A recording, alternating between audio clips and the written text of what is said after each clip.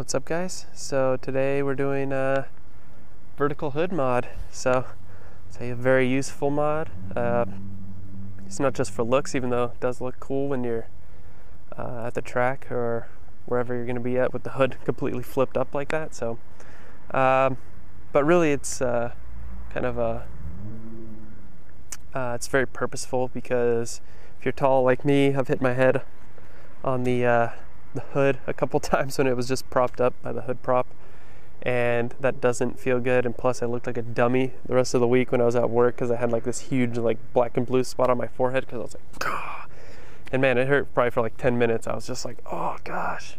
So don't be a dummy, just do the vertical hood mod.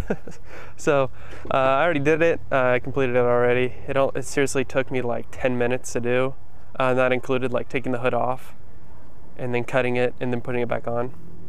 And I did it by myself. If you have a nice looking car, I would highly recommend you have someone help you, because you definitely don't want to scratch your paint. I didn't scratch mine at all, but taking the hood off and on by yourself, it's kind of heavy and really awkward, because it's just like so yeah, the dimensions of it. So anyways, so hope you guys enjoy. We'll just get to it.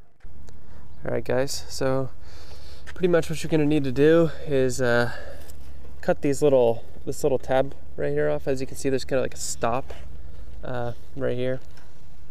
So yeah, you might be able to bend that, but I wouldn't try, because it might make your hood not close properly if you try and bend this little tab out.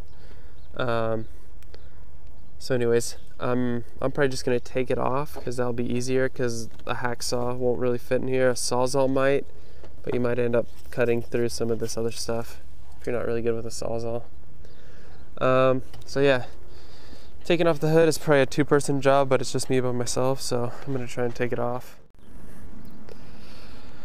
Alright, so I got all the bolts out, and it still kind of stays. If you've never taken your hood off, it'll probably stay, because I've never taken mine off and it didn't look like anybody else had. But if your hood has been taken off before, it might not stay on like this, so just be careful. So I'll set the GoPro down, and you guys can see me make a fool of myself trying to take it off. So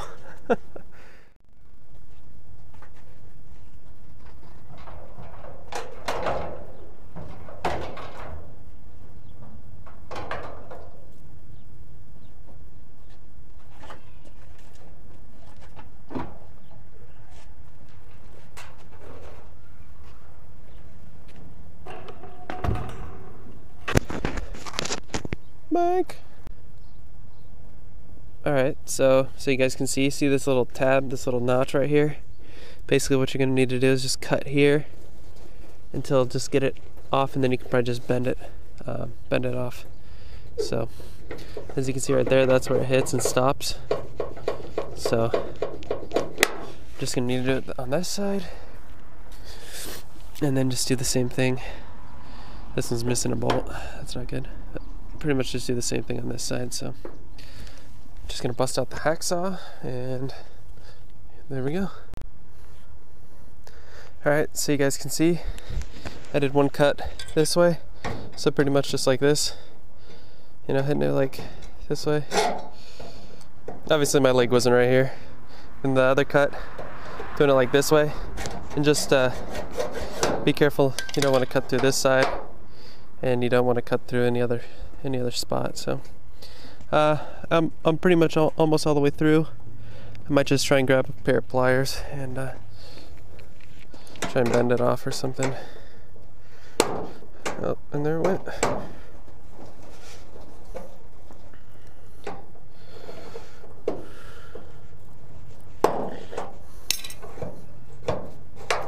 Almost. Oops.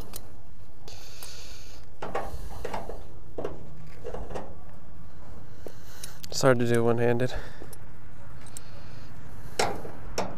Might be easier if you just have a hammer or something. You can bang it right off.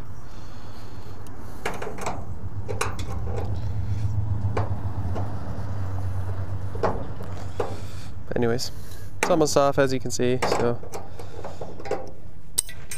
me see what else I got.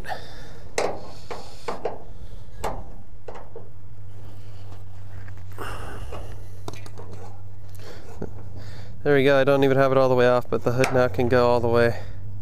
So before it would just stop like right here. Now I can go all the way, as you can see. So I'll probably just break this little tab all the way off, so that way it doesn't just sit there like that. So alright, now I'm just going to move on to the other side. Alright, so now both sides are gone. The stops are gone. So now I'll prop the GoPro up and I'm gonna see if I can get it back on by myself. So if you're rolling solo and you got a nice paint job, I don't know if I'd really recommend this, but as you can see, my paint, especially on the front and on the fenders and stuff, isn't really that good. So if it scratches it a little bit, I'm not that worried. Plan on getting new fenders in the future anyways. So anyways, I'll set the camera up and show you guys.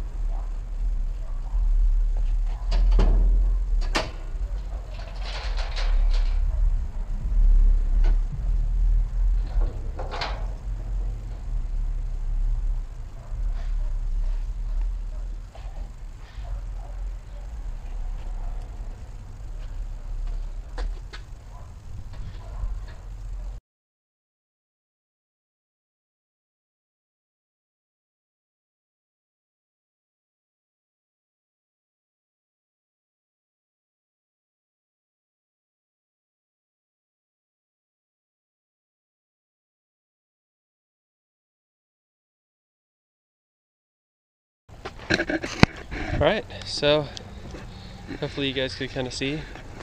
I got it on myself. Might not have been the most legit way, but got it on. So if you're wondering what I was doing, I threaded all the bolts in. Also, on the back bolt, I threw like 2 washers. That's all I had. Well, 2 for each side. If you've wondered where you see people and their hood's closed, but it's kind of lifted on the back, it's because they put either washers or they buy like a spacer for it. And why people do that is because all this air is flowing through your radiator and your intercooler and stuff, and it doesn't have a lot of places to go except like back under the car, and some goes under the hood. If you lift the hood, it's going to make basically airflow, through the bumper, through the intercooler, through the radiator.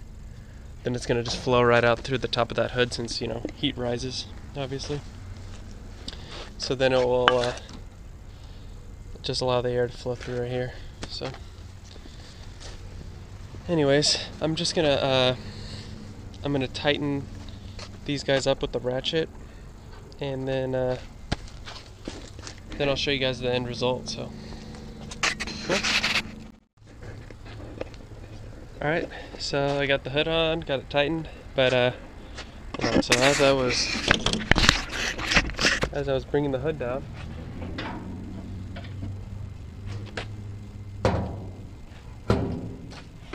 if you kind of look in here, I don't know if you'll be able to see, but oops, it's kind of not straight. So pretty much if you do it and it's like that, it's because the holes aren't perfectly centered. So what you're going to need to do is just loosen that side and loosen that side, and then just kind of twist it a little bit. So like for me, pretty much just going to need to twist it, just pull it a little bit to the left, or yeah, to the left. So shouldn't be too hard. So I'm just going to loosen it and then do that, and then I'll show you the final product.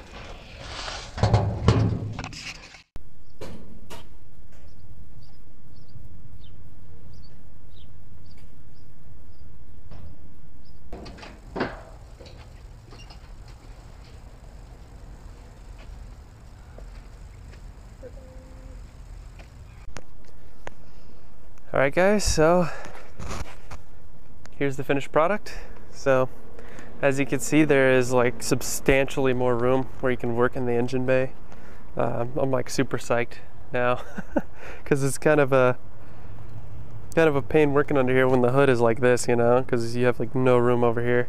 Would have been good if I did this before I did the turbo swap, because it would have made my life so much easier, but oh well. So anyways, hope you guys enjoyed. Hope it's useful to you guys, and as always, give me a thumbs up if you like the vid. Leave me a comment, and if you're feeling generous, click subscribe. That'd mean a lot to me. So anyways, hope you guys enjoy the rest of your day. Thanks.